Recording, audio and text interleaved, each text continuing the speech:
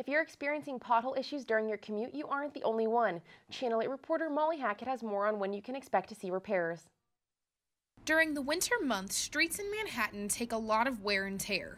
We try to concentrate on the main roads, the arterials and collectors. As far as patching, that's where we go to first, and then kind of branch out from there into residentials.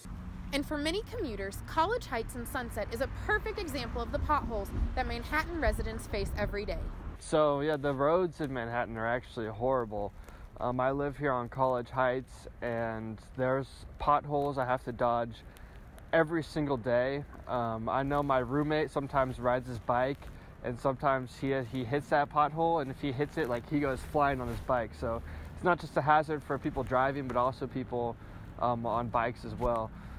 The patching is going to be an ongoing thing, but as far as our street repairs, we'll try to get started on that hopefully before April.